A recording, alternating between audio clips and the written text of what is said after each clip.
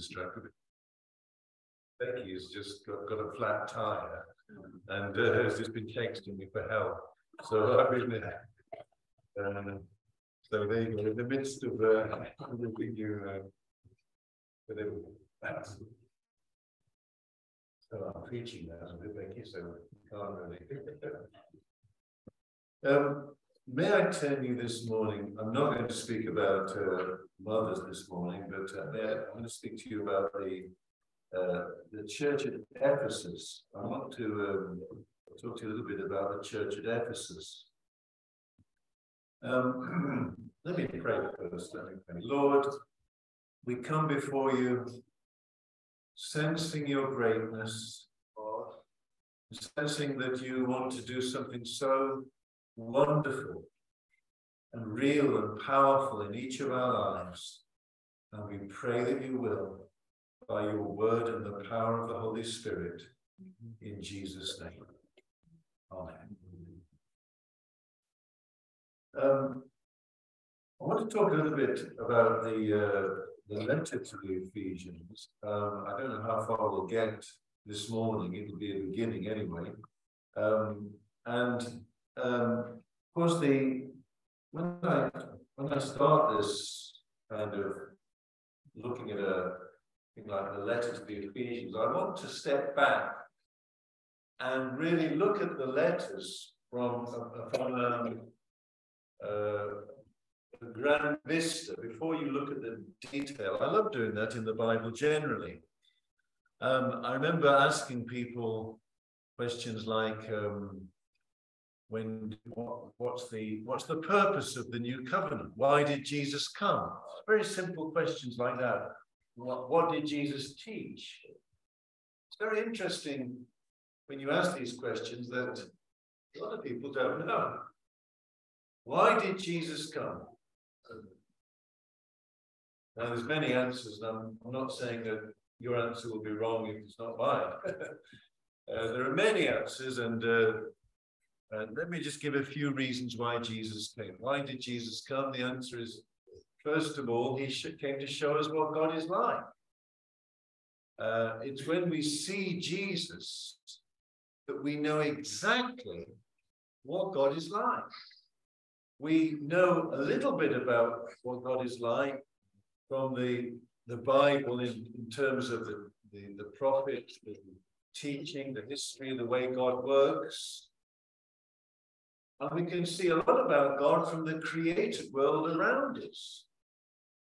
But Jesus came to show us exactly the heart of God, what the heart of God is like, what makes him tick, how he feels.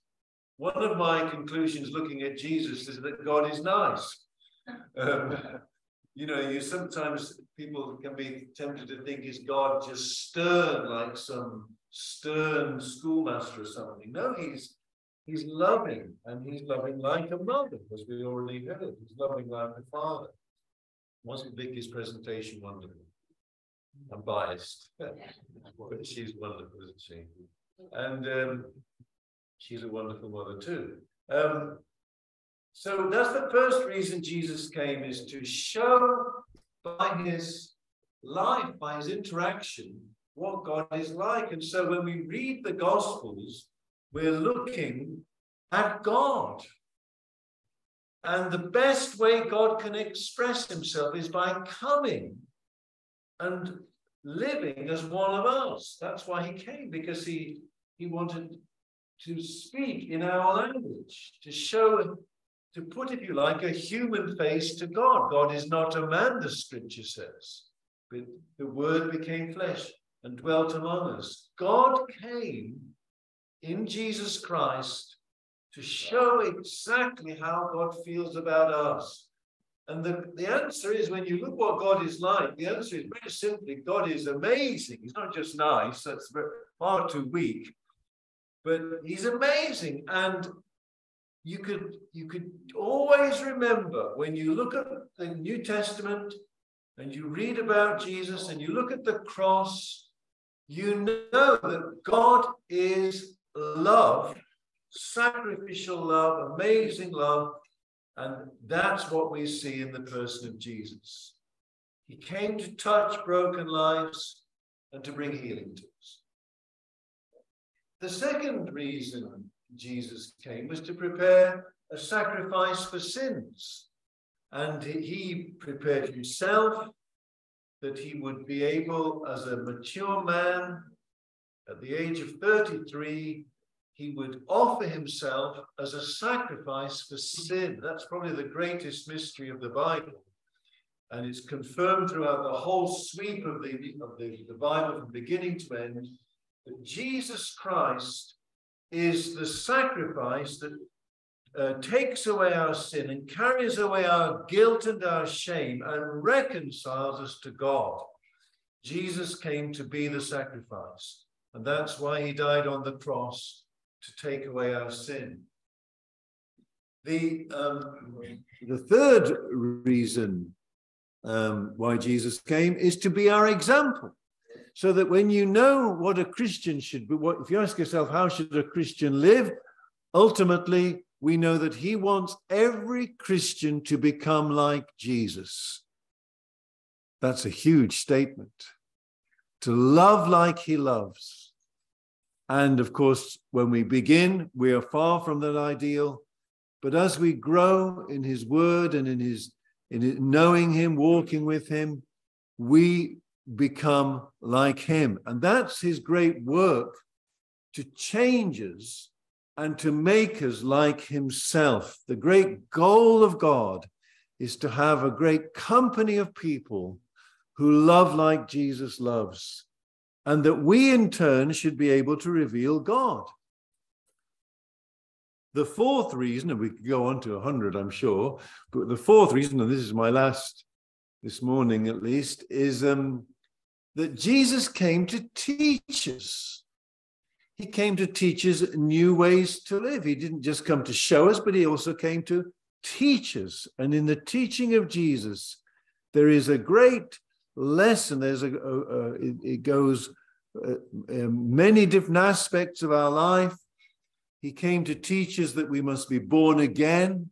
We must be, if we're going to be like him, we must have a transforming experience of the love of God. We must receive him into ourselves, and that's his teaching.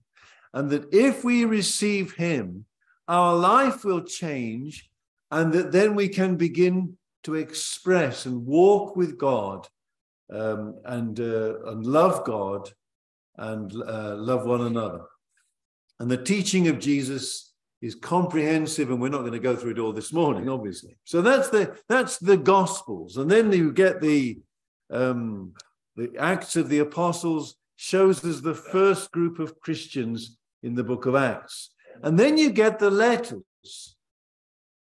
The letters are most of them written by Paul, from Romans through to Philemon, 13 letters written by Paul, then some other letters. We're not sure who wrote Hebrews. We got Peter wrote a couple of letters. John wrote some letters. The letters are to correct Christians, to keep Christians on the right path. Some of the letters are strong medicine for people who are going wrong. And you can look at letters like to the Corinthians. They were going wrong. They were divided. They were arguing. And Paul says in his letters, this really isn't right. And it's a denial, really, of what we should be as Christians. And so there are lots of letters of correction. We could list them, but let's just say that for the moment. Letters to correct believers. When I think of that, I realize that believers need a lot of correction. I'm not talking about just one believer or 1 or 5% of us. All of us constantly need correction. If you've ever seen some of these space probes that go off into outer space, have you heard of this Voyager that's gone out of the solar system? Are now passing on to another solar system. And it's gone years. I don't know how many years is it? 25 years? Is it 30 years? I can't remember. It's gone years. It's gone, still moving, and it's still sending signals. And it's gone beyond Pluto, as far as I know. Voyager.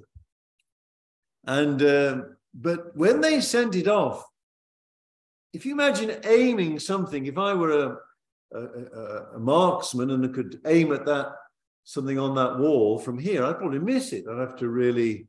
Why? Because certainly in this room, I'm sure it'd be easier, but if it was outside, there'd be wind movement, there'd be all kinds of things, and I'd probably take about 3 or 4 shots to get in my case, probably 100 to get a bullseye. But you know, because that trajectory is a long way away, maybe 100 feet. Just imagine shooting something 1,000 feet, a mile. Now, Voyager has gone, I don't know how far, hundreds of millions of miles. And that long journey, how do they keep it on course? The answer is by something they call course correction. We need correction. Our journey is long, and we need to be, and what they have in these space rockets is little side rockets that keep on adjusting its direction. There's the goal, and it's shot off, and then it's veering off. So another little rocket blasts, and it comes back en route, and then again, and back en route, and on it's going, and it's constant activity of correcting us. We need correction to keep us on track, and that's what many of the letters are doing. Ephesians is not really a letter of correction. I don't think there's anything wrong in the church at Ephesus. When you read this letter, there's nothing wrong. It's probably like Epsom, almost perfect. We're practically perfect in every way, isn't that right? Well, there we go. But you see, if we look at the letter to the Ephesians, there was no correction of doctrine. There was no major correction of conduct. They weren't divided. The purpose of that letter was to exhort them to go on with God. And in one way, you could say there's a correction element to that, because if we are not rising up to go on with God, then we're not really going to fulfill the plan of God. So this exhortation to rise up and go on with God, that's really what the letter to the Ephesians is about. Why do I say that? It's because in many ways, the Ephesian believers were some of the greatest believers in the New Testament. They were wonderful believers. It was a wonderful church. But that makes it all the more surprising that this wonderful church at Ephesus was exhorted to go for more. There's more. I'll just show you a couple of things at the moment. We won't look at them in detail, but if you look in chapter 1 of the Ephesians, he's gone through their history in the first part of the chapter. We'll look at it. We'll start looking at it today. He looks at their history, and he says in verse 12, we who first trusted in Christ, that's the first group of believers in the first years of Christ's ministry, and of we who first trusted in Christ. And then he says in verse 13, in whom you also trusted after you heard the word of truth. You believed in Christ, and then you were also sealed with the Holy Spirit. And then he says in verse 15, I pray verse 17, that the God of our Lord Jesus Christ, the Father of glory, may give to you the spirit of wisdom and revelation in the knowledge of him. He says, I want you to receive an experience of the Holy Spirit in revelation. Go to chapter 3, verse 14. He says, for this reason I bow my knees to the Father of our Lord Jesus Christ, that he would grant you, verse 16, to be strengthened with might through his Spirit in the inner man, that Christ may dwell in your hearts through faith, and that you may, summing it up, may be able to know the greatness of the love of Christ. Just take this, if you think of who is the greatest Christian you've known in your life? Some of you will have a name, a person, a church, a period of time, a ministry, maybe something. Paul is writing to them and saying, I'm praying for you to know more. And he's saying, I want you to know more of revelation. I want the Spirit to work in you. And he also says in chapter 3, I want you to know more of the love of God. So this is a letter of, if you like, some measure of correction by saying, you've got to keep going. You've really got to keep going. There is an ocean of discovery. There's a world to explore. There's the heart of God to be made known to you. And he's saying it, I love the way he's saying it. He's not saying, I want you to study books. I'm sure he wanted them to study books, certainly the Bible. But he's saying, I want you to receive the ministry of the Holy Spirit. I want the Holy Spirit to touch you in your hearts, that you would know the love of God, not just from a book, but by experience. He's saying there are greater and greater depths for us to go to discover the greatness of the person of God by the work of the Holy Spirit, so that we will know God by experience. If I were to go on and say, well, what more does he say? He's basically saying, I want you to know the very center and heart of the Godhead, his love, his ministry, his kindness, his touch, by experience. I want you to know this in your life. So he's basically saying, I'm praying for you that in your walk with God, you will have an experience of the love of God. Ask him for it. Pray him for it. Pray. Give to me those two prayers. Give to me the spirit of wisdom and revelation. Now, we're going to go back into the book of Acts chapter 18 and look at the beginning of this church at Ephesus. And I want you to see, as we look through this beginning, that this is a pattern. That what you have is people who receive some knowledge and are then taken to further knowledge and further knowledge and further knowledge. And what you have is, beginning in chapter 18 and going into chapter 19, it describes how the church was started. Then you get the letter when he's saying, and there's more, and there's more, and there's more. If I were to say what is the greatest need of the church, it is not a correction in terms of what's going wrong.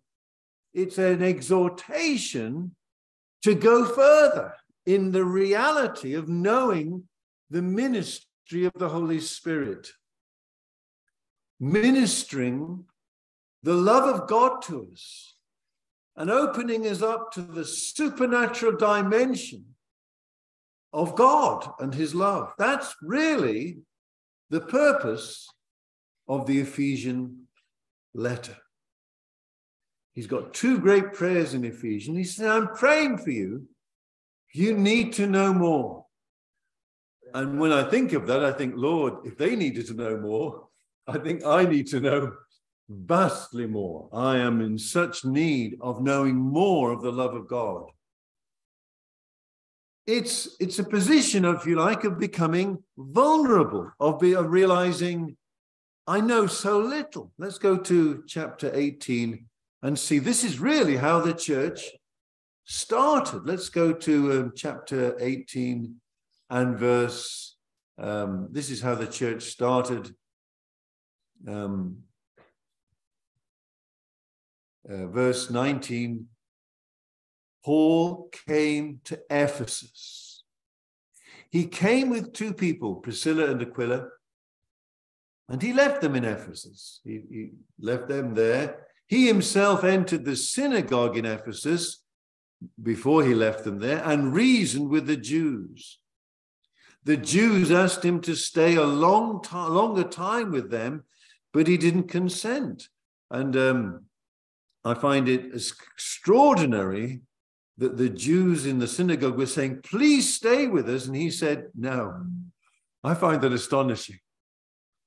He took leave of them, saying, I must by all means keep this coming feast in Jerusalem, but I will return again to you, God willing. And he sailed from Ephesus. He left Priscilla and Aquila there. Verse 24. Now a certain Jew named Apollos, born at Alexandria, an eloquent man, and mighty in the scriptures, came to Ephesus.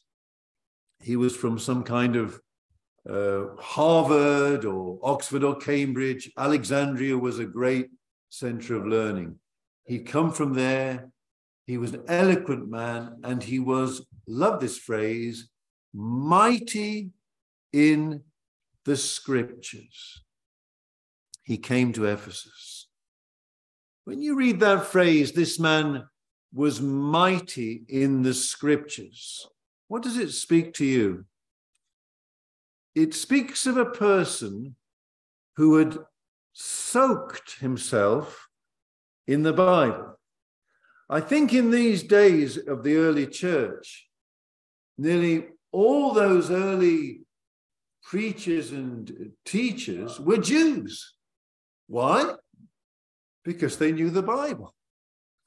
They really knew the Bible.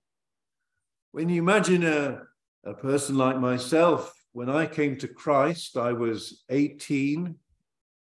I had hardly read a page of the Bible. But when a Jew was 18, he had spent his life reading it, being taught it, even memorizing whole passages. Jews were brought up in that. The scriptures were part of the fabric of their thinking. But when I was 18, I hadn't read a single page. Certainly not on my own. I didn't even have a Bible. I bought a Bible. And I began to read it at the age of 18. And this man, Apollos, brought up, no doubt, as a child, as a Jew. But at some point, he had been gripped with the power of the scriptures and had begun to receive the scripture as the power that would change his life, the doorway to another world. That's what the scripture is. The Bible is a book that opens up another world. When you think about it, the Bible is God's greatest gift before Christ came, God's greatest gift to the world. If you think about the Jewish nation, it says in Romans, it says, what advantage then in being a Jew? And it says, oh, many advantages to being a Jew. Chiefly, that unto them were committed the oracles of God. What's the oracles of God? the Bible. The chief advantage of being born a Jew was that you were going to be brought up with the scriptures, and they would be part of your life. In fact, if you ever go to Israel, one of the things you see everywhere is little boxes with the scriptures on the hotel doors and on the houses everywhere. They have these little scripture boxes, and the scriptures are everywhere. It's part of the fabric of their thinking and of their culture. And we celebrate Easter because it's a Christian festival, but of course the Jews were celebrating it as the Passover before. Mighty in the scriptures. If you think of receiving power into your soul to change you, the first packet of power is the scripture. And I'm so glad, I have no regrets over this, that from the time I became a Christian, I began to read the Bible. And I read it slowly at first, then I read it, I got into it, the Holy Spirit opened it to me, I couldn't stop reading it, I would pray it, I would meditate in the night seasons, I would wake up in the morning and turn to it and pray it, and it's been my life. Over my whole Christian life, I've read the Bible once a year. So that's now getting to that's exactly 50 times. But over that period of time, God has taken me into scriptures where I've read, say, the New Testament 10 times in a year for several years. So I've kept records because I read it systematically. I've read parts of the Bible hundreds of times. And I would say I'm so glad that that's something that was laid into my heart right from the beginning. Read the scriptures. I think one of my first mentors as a new Christian was a man.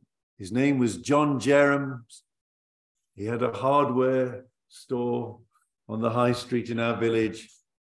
Sunday night, we used to go round when I was converted. We'd go round and we'd have Bible study in his house, and he would hold the scripture, and you could see he loved it.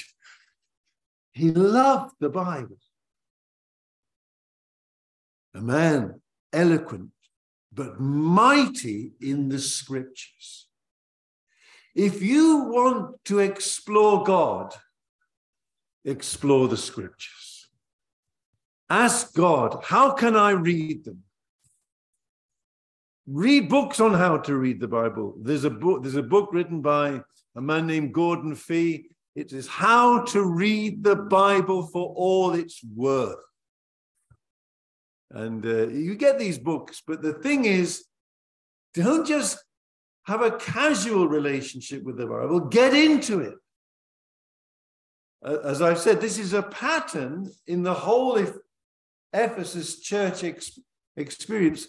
These ways God was showing them, there's more.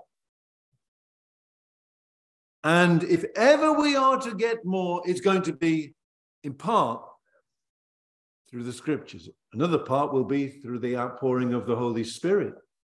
But they will be joined. They will be the complete whole. If the Holy Spirit is going to reveal to me the love of God, he will do it as I meditate in the scriptures.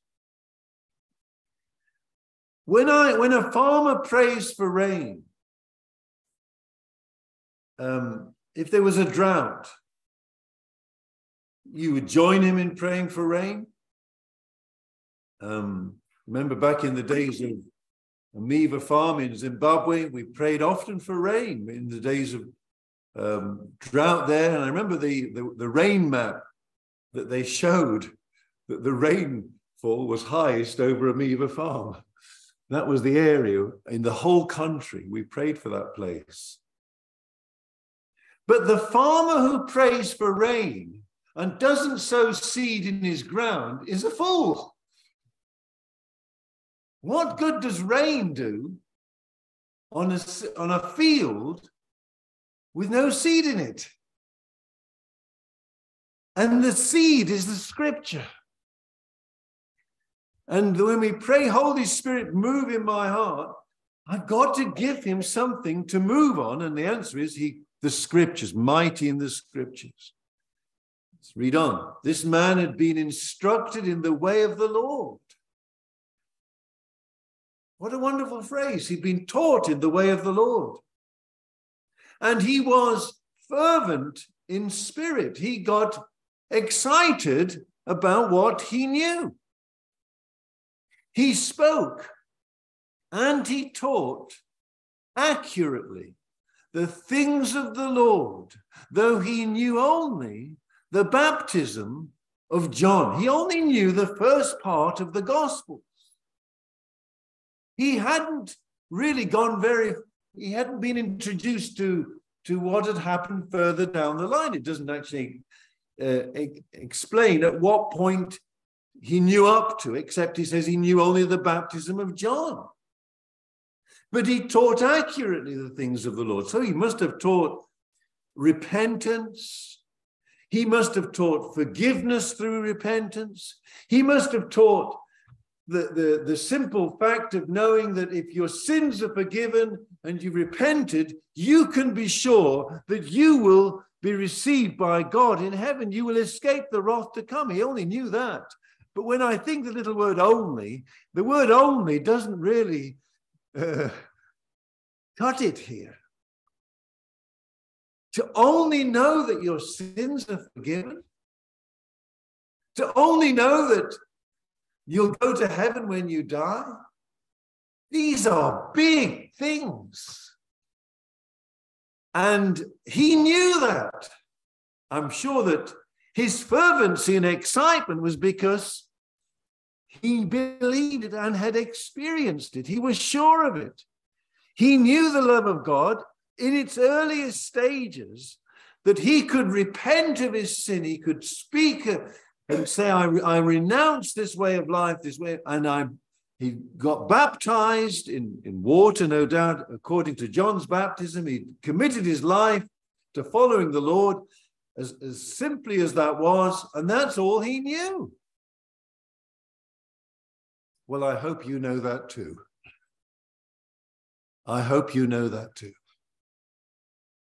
I hope you have been introduced to the simple foundation of repent.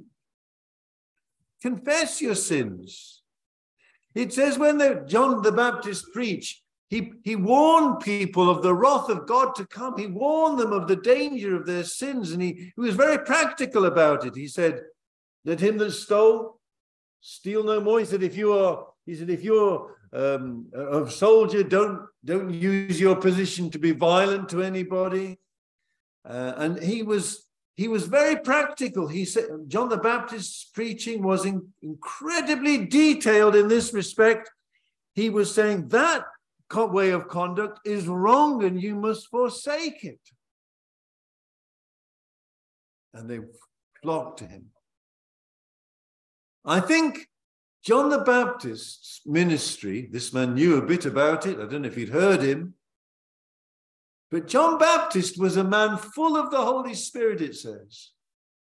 He was the greatest prophet in the whole Old Testament era, right up to the coming of Christ. The last forerunner before Christ, pointing the way to Christ. If I were to sum up the ministry of John the Baptist, by the power of words alone, shook a nation, a bit like our John Wesley in this nation. When I think where John Baptist began his ministry, I'm amazed, because it says he went into the deserts.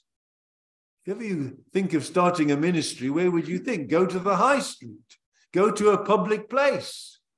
Don't go to some distant woods. Don't go to the woods far away where there's nobody. Well, why would you start a ministry there? The answer is, I've no doubt, that when he got into the wilderness, he was there alone with God. He was hearing the voice of God. He was close to God. He was full of the Holy Spirit. And then in the wilderness, he might maybe met one person or maybe two people passing by.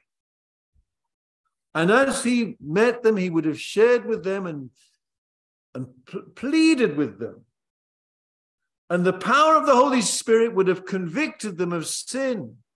And there in the wilderness, he would have led them in prayers of repentance, probably baptized them.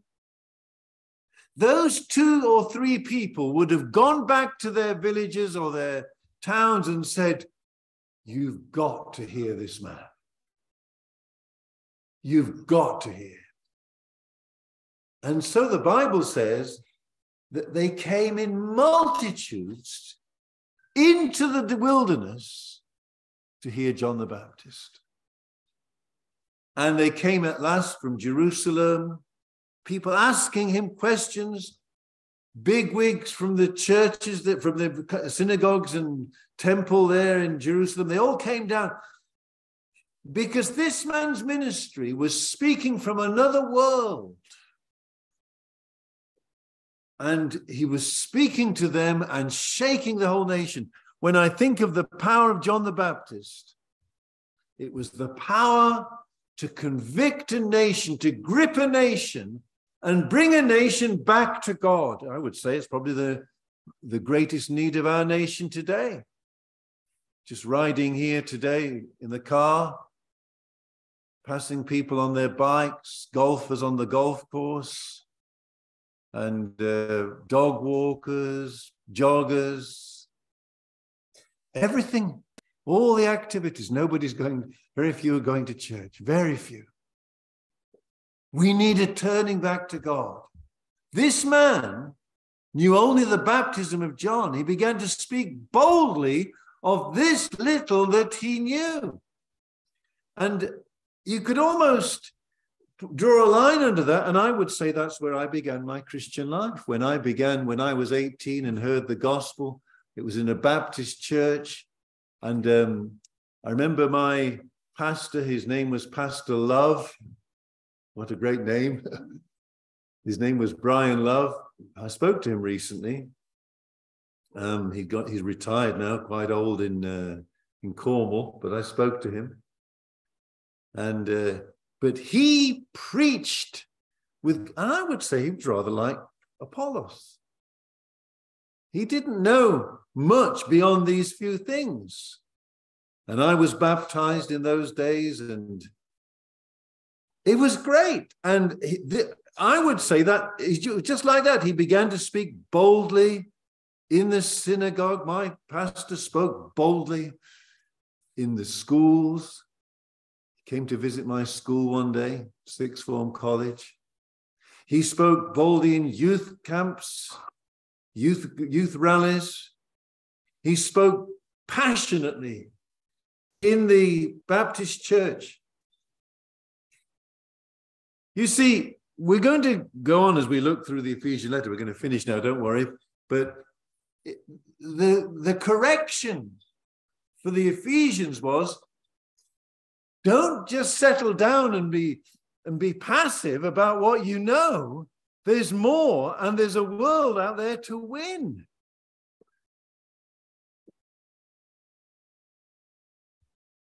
He began to speak boldly, passionately, fervent in spirit. And he wasn't baptized with the Holy Spirit. That's going to come later on in this chapter.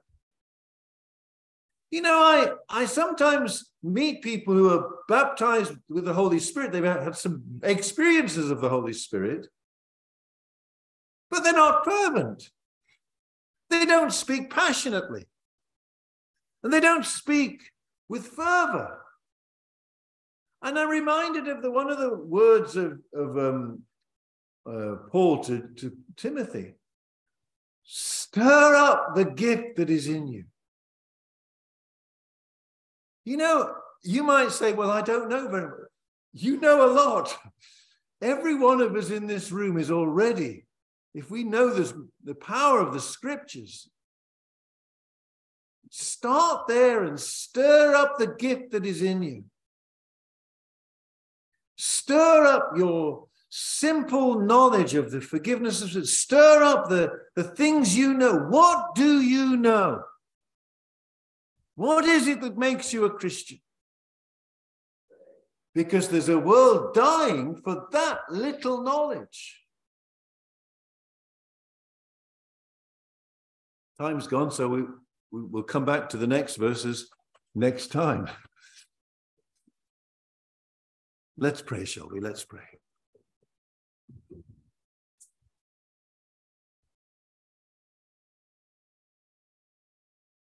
Says in the letter to the Ephesians, the forgiveness of sins, redemption. He says there, this wonderful phrase, simple phrase in Ephesians chapter 1 verse 7. In him we have redemption through his blood, the forgiveness of sins, according to the riches of his grace. Father, thank you for this foundation of everything, that those who repent, their sins are forgiven. In Jesus' name. It's wonderful. And we believe it together this morning. We confess our faith in it. It may be the most simple, basic step of all, but we confess it. We will build on it.